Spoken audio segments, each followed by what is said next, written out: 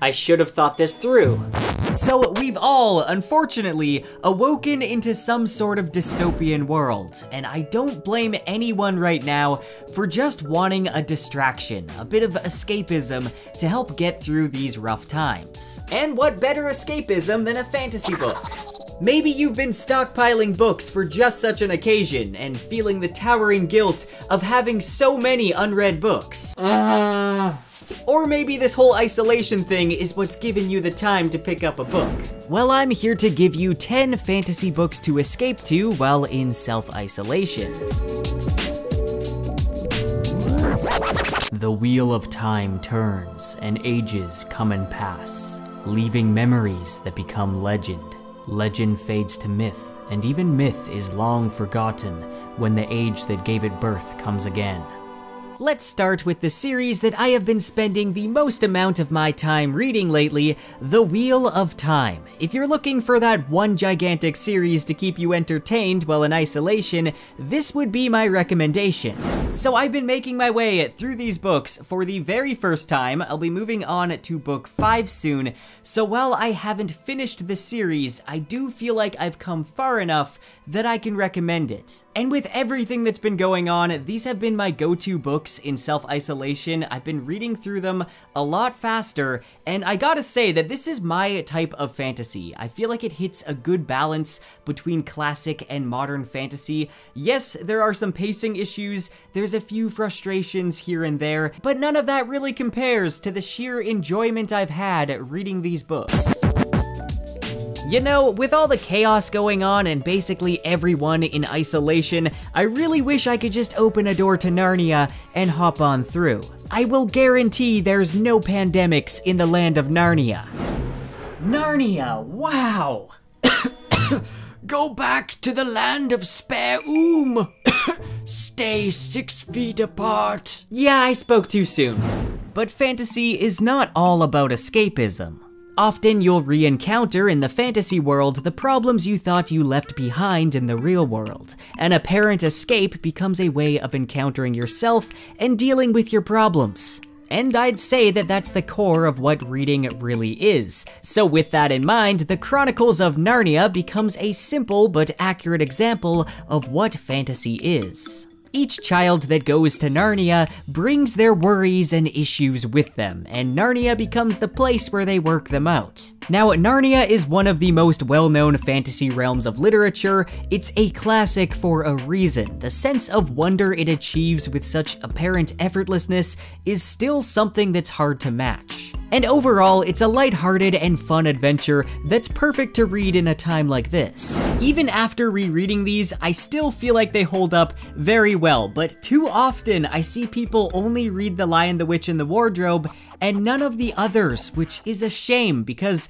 I would say my favorites are The Voyage of the Dawn Treader, A Horse and His Boy, and The Silver Chair, but I do think that they're all worth a read.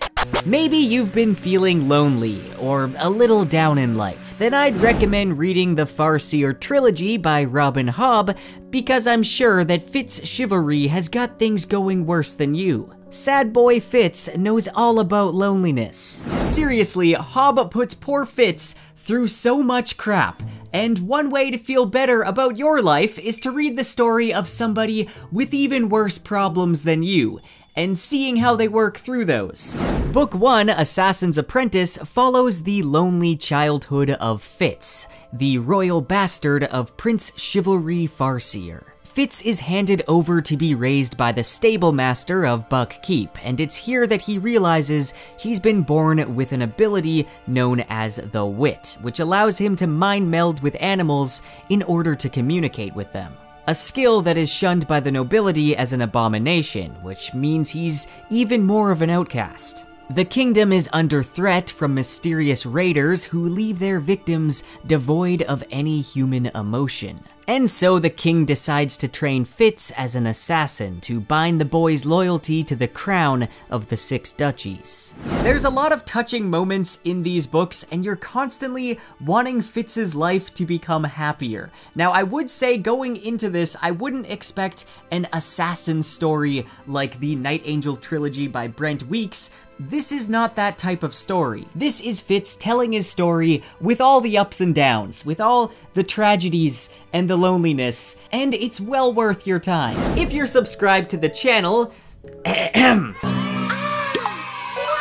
you know I'm a pretty big Brandon Sanderson fan, and you should have expected I'd put one of his series on this list. You might want to suit up in protective gear for the next one, because Mistborn takes place in a world where mysterious mist comes out at night and ash is constantly raining down from the sky. You don't want to get that stuff on your books. In these books, there's a man known as the Lord Ruler who's ruled over the world of Scadrial for over 1,000 years, and has created a deep divide between the Ska, which are basically slaves, and the nobility. Why would I recommend such a gloomy-sounding book during this time, you may ask? Well, it's not all ash and ruin, though those do play a big part, but hope is a major theme in this series. And it's hope that becomes the driving force that inspires a group of rebels to lead a revolution and possibly save the world at the same time. Sanderson's brilliant magic system, known as allomancy, is the most striking quality of these books. Now, allomancy is based around ingesting metals that give allomancers special abilities. Each metal grants a different ability, but most allomancers can only burn one metal. The ones that can utilize all of them are known as Mistborn, and a young girl named Vin, who's grown up on the streets of Luthadel, finds out that she's one of these Mistborn, and she gets caught up in this revolution. Since we're all stuck indoors in self-isolation, why not recommend a book that mostly takes place indoors? I don't know why. The Gormenghast books primarily take place in the sprawling castle known as Gormenghast, a gigantic castle the size of an entire city. In fact, it's so large and ancient that it's gradually crumbling under the enormous weight of its own monstrous architecture. The interior is a labyrinth of cryptic rooms and dark hallways, a network so intricate that a person could easily go missing and undiscovered for years. Isolated from the outside world, the castle stands as a monument to the dozens of generations it's been ruled over by the noble family of Groan. The books follow the growth of Titus Groan, who's heir to the castle and tires of the pointless traditions that he's meant to uphold. But in the first book, Titus is just a baby, so instead you follow the bizarre inhabitants of Gormenghast. Chiefly, we follow sort of an antagonist anti-hero of the series named Steerpike, who works his way up from being a kitchen boy under the watch of the slug-like Chef Swelter. I don't think I've ever read anything so bizarre and strange. It's been a big inspiration for my own writing, and I probably wouldn't have heard about it if I hadn't seen C.S. Lewis basically praising it as a masterpiece, so I'm glad that I gave it a chance. Now, it amazes me how the first book was published 8 years before The Fellowship of the Ring, and somehow these books just never got the attention they deserve. I would say that they are a must-read, but a lot of people just don't know about them. Now, unfortunately, Mervyn Peake passed away before finishing the fourth novel, Titus Awakes, but it was later completed by his widow, Maeve Gilmore. But these books can be enjoyed just as a trilogy. Next is one of the funniest series I've had the pleasure of reading. I think we could all benefit from some laughs right now. Terry Pratchett's Discworld books are not your average fantasy by any means. This series of a staggering 41 books takes place on a flat world that voyages through space on the back of 4 enormous elephants, which are balanced on the shell of a giant turtle. If that alone doesn't pique your interest, let me just say that Pratchett is a master of brilliant, ridiculous fantasy comedy without making his books feel like pointless parody. There's a lot going on in these books, and Pratchett manages to turn basically every classic fantasy trope on its head. And I should mention that it's got some of the strangest characters that I've read, such as the Luggage, which is a trunk with legs that's made of sapient wood and is as faithful as any dog. Inside the trunk, it contains many dimensions and always has a fresh pair of lavender-scented underwear for you.